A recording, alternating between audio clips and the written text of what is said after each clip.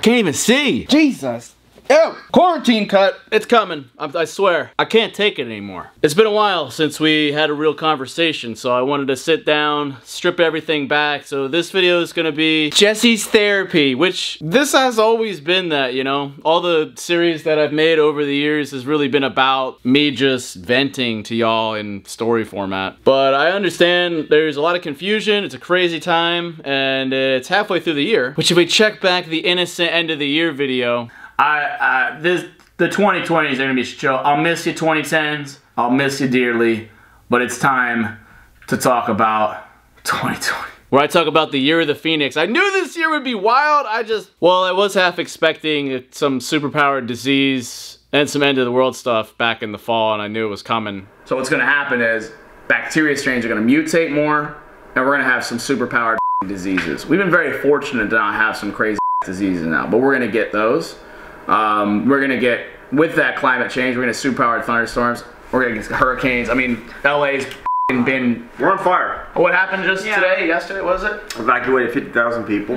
50,000 people. That, yeah. And this is all happening, and like, when you look at the macro level, I mean, people just so much in their bubbles that like, they don't realize all the signs that are happening, and they're like, everything's fine. I can still get water out my spigot.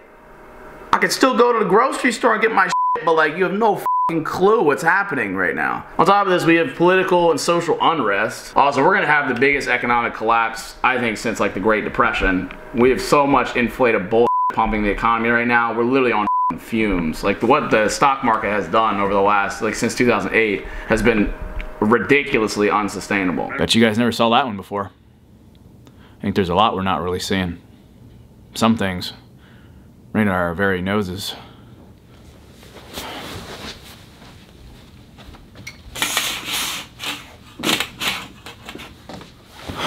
Sorry about that, guys. I think it's safe to talk now. I've gone back and forth between shooting, reshooting this video, and I really contemplated even divulging any of this information with you. I don't think any of this is real. I think it's all, I don't know. It's scary for me to say this, but I think things are a simulation. I really believe that. I think the world we're living in is false, and that we are failing to see the truth of what's really going on here. I'm pretty confident I've seen it. I have years of footage like that behind the scenes. I've seen things, I know things. I just feel like I'm missing certain parts, and I wanted to do this video because maybe you guys can help fill in the gaps for me. I keep hearing things. I wanted to do this video to really talk to you guys genuinely. I'm just happy to genuinely have a conversation with y'all. Ashley and I have been running through the old series, like My Virtual Escape, and we are too distracted to see the light. I know I've been pretty distracted and preoccupied with one of the lights, and that's StoryFire. Look, sorry if I'm all over the place. I know the last couple years has been crazy. You know, it's start, stop, start, stop. I'm like doing this mini-series and this series, and then all of a sudden I'm this. I'm jumping from YouTube to StoryFire, done, not done. I'm just trying to find the truth in it all, you know? Before we get any deeper into this, I just want to say thank you guys. By the time this video comes out, we were right around 4 million subscribers, so let's just count this as my celebration. Let's freaking go. I believe me and my dad had promised we're gonna go skydiving and he's gonna get a tattoo. I don't know if any of that's gonna happen because of what's happening right now with COVID-19. I've had this I'm a Psychopath tattoo for so many years, and like the dude, my dad needs to get it. I don't know about skydiving though, that sounds a little,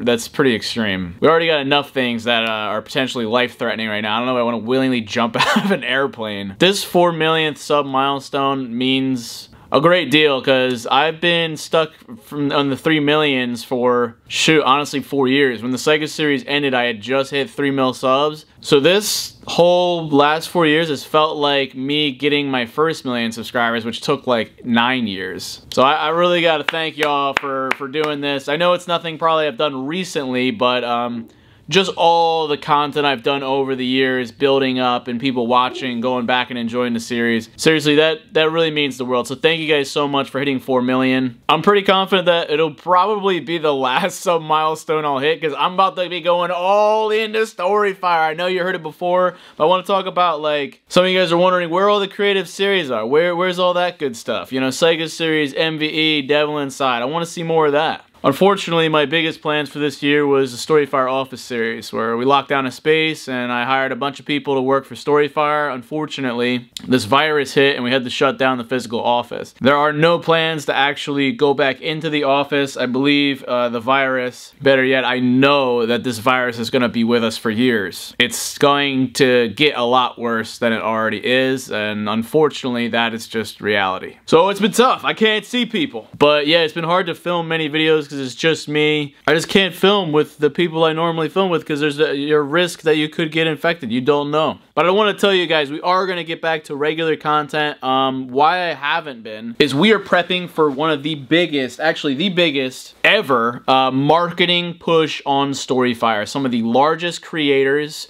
We're going to be giving away tens of thousands of dollars to you guys, and we're going to have new awesome features coming in the next few months. So starting in July, you're going to see some massive influencers joining StoryFire. We're going to give away $10,000 to one lucky person who downloads the app and rates us 5-star. We're also going to be giving probably another $14,000 every other day. We're going to be giving one person $1,000 who's active on the social feed. I'll be explaining all those details once we get closer, but get hyped, guys. Legit, we're gonna be in the millions of users. It's the next month. This is the first time we've ever done this. For the last few years, we've just been building the product, and now it's finally time for Gasoline Blast Off, the Year of the Phoenix.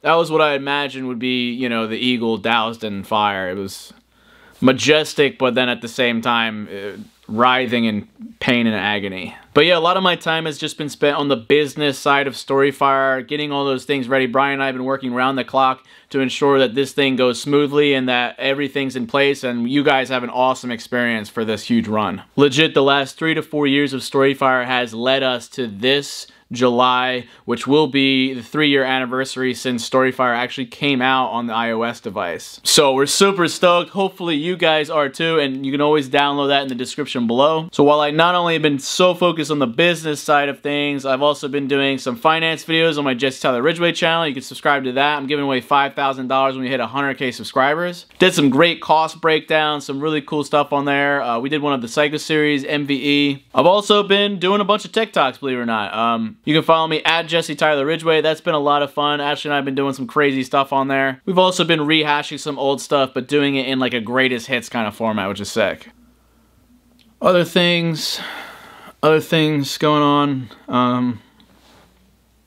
If you guys trust me and are down for like, yo Jess, you know I'm an OG Juggie. I've been watching you for years. Honestly, whatever you're passionate about, whatever you want to do, I'll follow and watch that. If that's your answer, y'all gonna make me squirt out a tear. I love you guys for that, and that would mean the world, and that would give me the kind of creative freedom to really think about what I would want to make, what can I make given the time that I have, and really crush it. None of this is real. Look, I don't want to... I'm just struggling to understand how everything that's happening in the universe right now is real. Things are just not adding up. You ever feel like you're a prisoner in your own life? That all of this, all of what we're experiencing is just like playing out in some like alien's head. Or like we're all this crazy show for extraterrestrials to watch and laugh at. You understand what I'm saying? I encourage everybody, help me put the pieces together. Help me make sense of all this. I feel I'm tapped in more than most, but there's a bigger picture going on here, and I fail to be just a cog in its machine. And that's what StoryFire is trying to do, guys. That's what I'm trying to do. I'm just going with the flow, but I swear to God, there's a freaking... somebody's deciding where the flow goes. And I think you can predict what it is and where it's going. I think you can step outside of the current. I think you could step outside of the flow of things and see things for what they really are. If you're in the river, I feel like you can actually get out of the river and see the river as just a river. And it's up to you if you want to go back in or not. I wish I could be more creative right now, my friends. I've just been very business oriented. However, I'm going to get back to regular content. A lot of YouTube and StoryFire content, which, guys, reminds me, if you want to see a super chill vlog, go check out StoryFire right now. Ashley and I snuck into my parents' pool. That was a lot of fun. It's super real, super genuine, so if you like that sort of thing, go check it out. Links are in the description. You're going to see a lot of part 1, part 2 videos, YouTube to StoryFire, and then eventually, after the marketing push, it's probably mostly all StoryFire. And potentially I'll give the channel back to my dad. I really didn't expect to be back here. It's been cool. Missed you guys. Hope to see you on the fire, though. You guys been killing it, not only with Blaze, but all you guys growing your following. You guys getting massive followers, freaking writing stories, earning some cash through the social feed. All the StoryFire peeps, y'all crushing. I love you guys. I'm gonna get back to work. Before I go, I hate putting this out there publicly.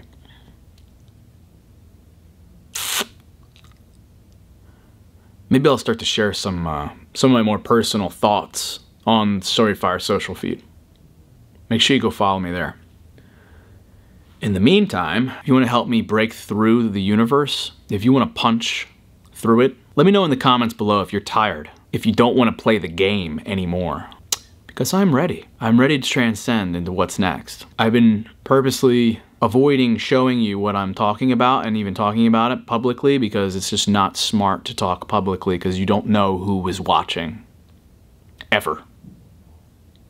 The second you blast it onto the internet, Google and data and all these things harvesting our information for what purpose? The second I tell you guys anything more, I reveal all my cards, and that is not a very wise decision. So just give me a little symbol in the comments below if you know what I'm talking about and you want more. I'll make an exception. Alright guys, love you guys to death. And don't forget to keep it rigid and stay lit, and the truth will set us free, my friends. I forgot to add, if I haven't said in a while, thank you guys for everything. Oh, and I found this mirror.